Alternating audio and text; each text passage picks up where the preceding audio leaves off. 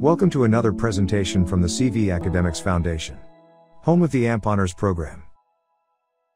Welcome to AMP Honors Program. It's my privilege to get to introduce Dr. Amanda Nelson as one of our expert panel members. Dr. Nelson is an associate dean and professor for UW Green Bay. She's also an adjunct professor at the Medical College of Wisconsin. And aside from all that, she's also a certified athletic trainer. So to get started, just tell us a little bit about what you do specifically and what you're interested in. Sure. My role at UW Green Bay is kind of multifaceted. So I'm in administration, and then I'm also a faculty member in human bio. And then, as you mentioned, I also teach as an adjunct instructor at MCW Green Bay. By trade, so when I think about my schooling, you're correct in saying I am an athletic trainer. That's what I did my undergrad degree in, and decided after that it wasn't something I wanted to do. To the disappointment of my parents at that point. And so I decided, well, actually, I would say, I didn't really decide, but I would say I had some faculty members that persuaded me that grad school was in my best interest. And so I decided then to go to the University of Illinois in Champaign and go after a master's degree in exercise physiology. And after I completed that degree, I still didn't really know what I wanted to do. So I continued with a PhD and received a PhD in exercise phys and neurobiology. And I had the opportunity to teach while I was there, getting my PhD. And that's what I kind of fell in love with. So as my trade, I'm an exercise physiologist, neurobiologist. I would say since I've been at UW Green Bay, though, my practice is really anatomy. So I've really got involved in dissection. I teach the cadaver dissection course for the medical school. So I have kind of a mini interest, I guess, but exercise physiology and anatomy would probably be the two at the top. Okay, that's awesome. The hardest courses are your favorite. How did you become interested in those things? Like what got you to go to undergrad for athletic training? And then what you said the faculty persuaded you, what really brought up that interest? Was it since you were little? Did something change in high school, or can you go on about that? Sure. I actually went to undergrad to study computer graphics and design. What? And while I was pursuing that, and it's still an interest of mine, I still have an interest in art. But as I was doing that, I was playing sports in undergrad, and I kind of got drawn towards the athletic field, and I saw these athletic trainers and what they were doing. And so I had a true interest in sports medicine. And so at first I thought it was going to be PT. And so I did an extensive internship in physical therapy. And in fact, it was an entire semester, 8 hours a day, internship in physical therapy. And while I was doing that internship, I realized that's not what I wanted to do. And I think partly because it was the clinic I was in.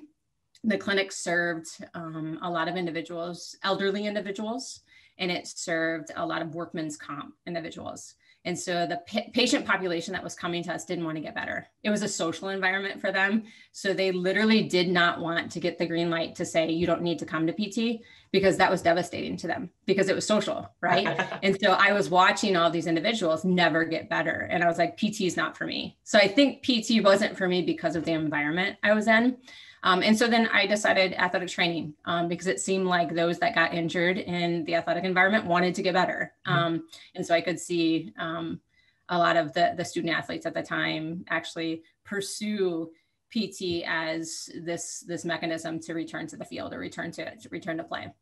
But then the further I got along in my degree, I realized the lifestyle of an athletic trainer wasn't something that I necessarily wanted. I wanted to be able to be home at night. I wanted to, not be working at 5 a.m. all the way till 11 o'clock at night. And so at that point, I really started to question, but I was so far into my degree that it was like, I almost needed to complete it because I was like a semester away from it at that point. So I completed my degree in athletic training. And then I was like, I guess I'll just find a job as an athletic trainer. Not thinking that I was qualified to go on to further schooling. And one of my instructors actually pulled me in and said, you're capable. This is what grad school is. I didn't even know what grad school was because I was a first generation college student, and my parents didn't know what grad school was. And so we had a lot of conversations about what that was. And I ended up applying to some grad schools, and that's kind of what led me down that route then at that point. Yeah, that's awesome. It's funny because I was talking to Dr. Merkel. He's also first generation. I myself am a first generation. I didn't think I could even get into college. I didn't plan on going to college. My high school GPA is in the 2 point somethings. And I jokingly, when I took EMT, I asked my teacher how you become a doctor as a complete joke. And now the summer I'll be starting, so it's crazy. I don't know what happened, but it's crazy to see other people who are also first generation, because it kind of gets lost. Dr. Merkel was talking about one of the graduations he was at for MCW. Almost everybody's parent, if your parent's a doctor, they can hood you when you graduate or something along those lines. And he said nearly everybody's parents were doctors, and that's crazy. But it really does disadvantage someone who doesn't know what the resources are, right? And you don't have the connections that someone else has. And it disadvantages you because you don't even know what questions to ask, right? And so I would have never asked about grad school because I didn't know what it was, right? And so it was like I needed to be put, when I said I was persuaded, I literally was kind of pushed and told, like, you're capable of doing this. Yeah, that's awesome. So can you describe like a day in the life of maybe what you do at UW Green Bay, and then also maybe what you do for MCW? Sure. A day in the life is tough because every day is different. As I said, I kind of take on these multiple roles. So some of my work involves a lot of meetings, administrative meetings. But I do have a lot of class time as well. Although right now during COVID, it's a little bit different, but in a typical year, I would teach 2 or 3 classes in person. I would be spending at least 3 hours a day in prep time for each of those courses to get ready for them. Typically one of those courses would be a hands-on course. So a dissection course that I would get to work with students right next to me and do hands-on kind of high impact practices. And when I'm teaching at MCW, that kind of puts a kink actually in my schedule because the MCW campus is not on our campus. And so I oftentimes will do all that administrative stuff, teaching in person up until about 1 o'clock. And then I take off and drive over to the St. Norbert campus and prep for the course over there. And then I have a 3-hour lab. And then we tear down that lab at the end of the day. And by then it's probably like 6 p.m. But at that point, then I know that emails have rolled in. I can expect anywhere from, 30 to 70 emails during that period of time that I was away from my desk.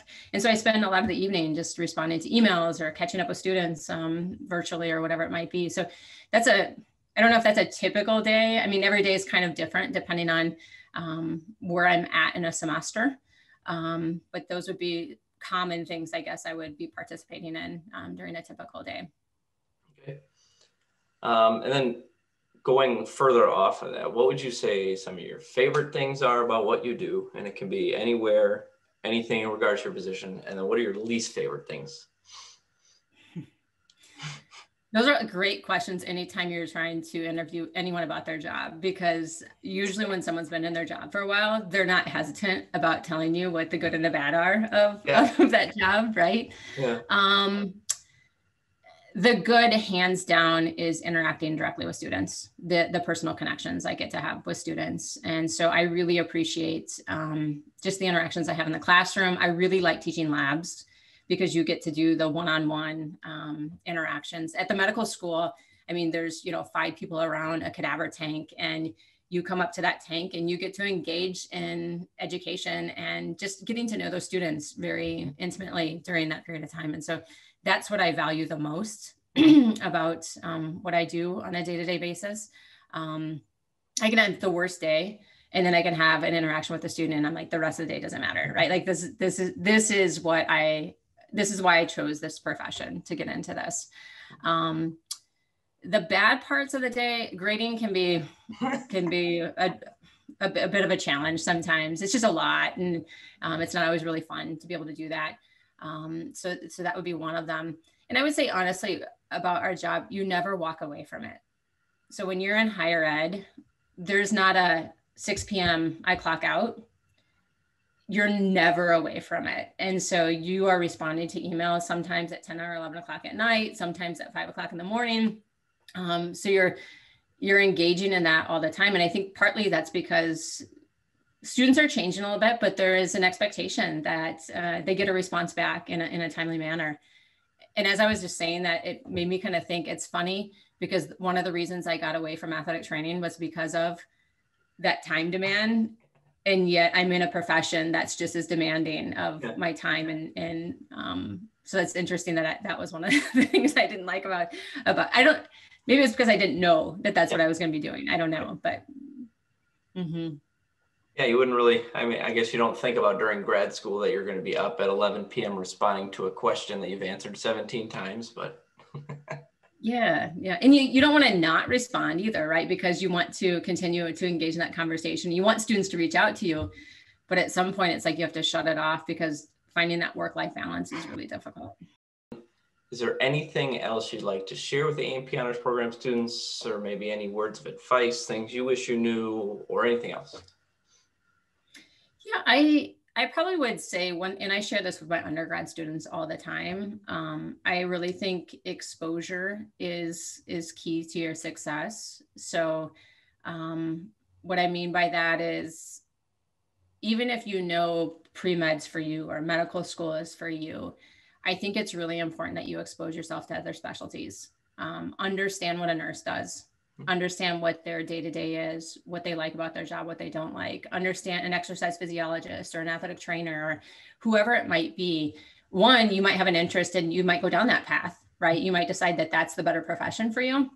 But I also think once you get out and you start to work in the professional world, for you not to understand what your colleagues are doing and understand exactly what their specialty is and how they contribute to your specialty, I think that's a disadvantage to you. And so I just really think that exposure is key. Any internship you can get, take that internship. Shadowing experience, take that shadowing experience. I struggle with the student who comes in, they're a senior in high school and they come in with their parents for advising and they say, I want to be a pediatric oncologist.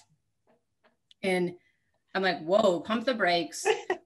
Why? Like, what made you come to that conclusion, right? And they might have just read a story somewhere. But I'm like, you really need to expose yourself to all these other occupations and specialties before you can really make a decision like that. Because this is a commitment, right? Like that's a commitment for your entire life. And so I just really think exposure is key. You're going to serve the profession better by exposing yourself to those other specialties and those other occupations. And so that would be my 2 cents. Yeah, and that hits home kind of because as a paramedic, there's a lot of people, one, they don't know the difference between EMT and paramedic, which is understandable, but some people think, oh, you don't just pick people up and put them in the ambulance and drive to the hospital. They don't realize paramedics have a very fast scope of practice. We do a lot of things, but I didn't know you could intubate. I didn't know you could give this medicine. Like, yeah, no, they do all of that. So it would be nice that a lot of people just, that exposure aspect that you're talking about is huge. I think it'd be very helpful. I've had the conversation with students too. Like if you've ever had an opportunity to watch like an open heart surgery, go in and watch that surgery and then take note of everyone that's in the room. Because you oftentimes think when in a surgery, there's the surgeon and there's some nurses, but there's a lot of other people in that room. Like, what is the anesthesiologist doing? What's the perfusionist doing? Like, I think it's important that you understand all of the different specialties. Because one, that might be something you're interested in, or two, I just think it's super important that you understand how your colleagues all interact in a situation like that. Yeah, absolutely. All right, well, it's been awesome talking to you. I appreciate you taking the time today. If anyone has any questions, are they free to reach out to you via your UW Green Bay email? You bet. At any time, if anyone has any questions, I would be happy to respond. Awesome. Thanks, Dr. Nelson, and thanks everyone for watching. You guys have a great day. This has been a presentation of the CV Academics Foundation, home of the AMP Honors Program.